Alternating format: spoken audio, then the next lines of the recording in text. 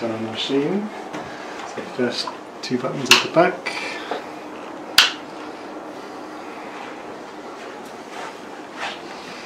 It should be flashing. Then two buttons at the front. And you wait. You just have a look at this one. And then this one.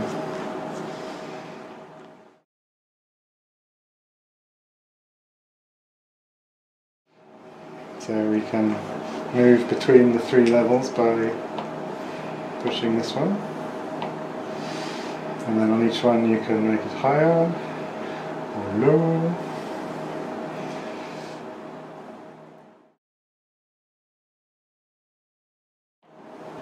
So we can turn that one to 0. Now we have a single pulse of TMS at 30%. If we want two pulses, then we can have two pulses like this.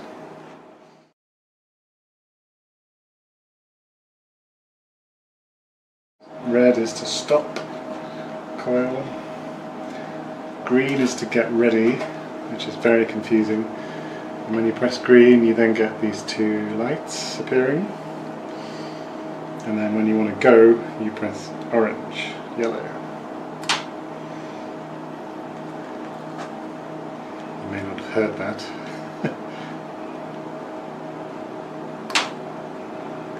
Nothing much happens. And then could you just watch the monitor there?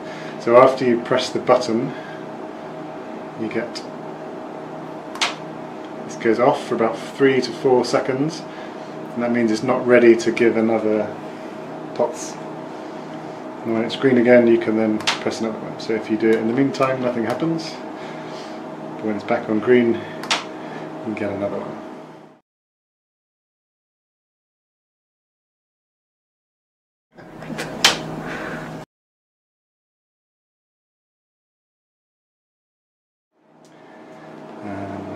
Let's do a nice big one. There's nothing magical about 100. It's loud, but it's not necessarily dangerous.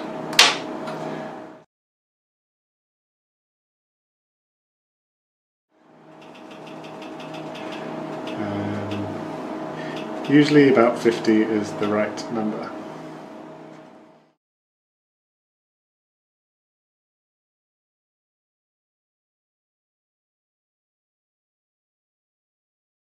So you have a single coil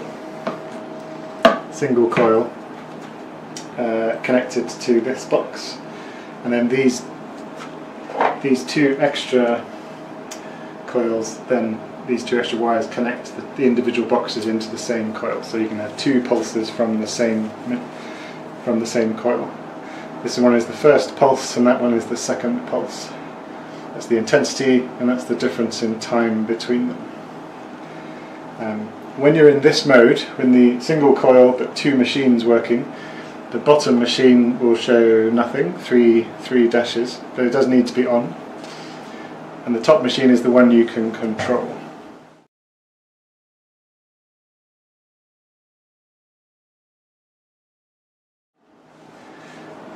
You control by moving between the items. One problem or one feature that you need to be aware of is that if you have the two machines together, if you reduce that to 0, you then get 3 lines here. So the time between the two pulses is now 0. And what that means is both machines are firing at the same time.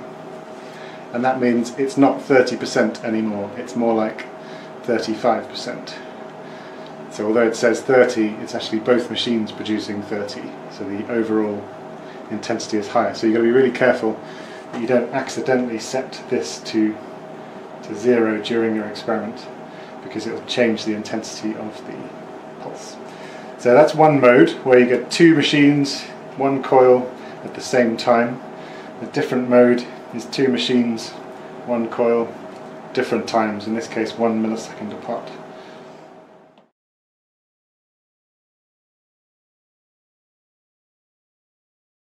If you want to move to, instead of one coil having two coils, then you need to turn everything off, start again and remove this coil. So let's do that. So we turn off here, and then at the back. When this is off, we can then unplug each individual cable. So now we have these two pairing cables not doing anything, not connected to anything. If you want the first coil to be this one, then you plug this cable into the top. So you rotate, click, then rotate the cuff, and then the second coil you can plug into the bottom.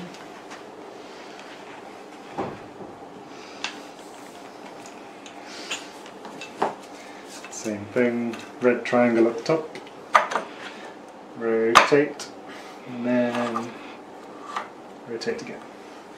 And now you have two machines working independently. So you can turn them both on.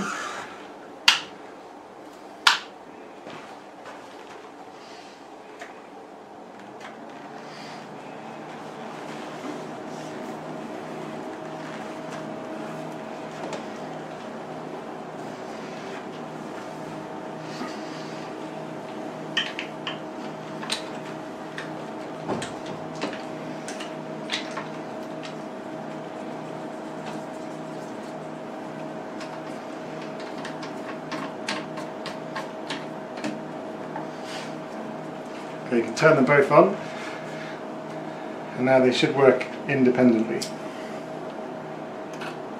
So you can now turn on the bottom one independently of the top one. So that's now armed, and you can get a pulse from this coil. And you can also turn on the top coil independently and get a pulse from the other coil. Those are the three modes of the BiStim.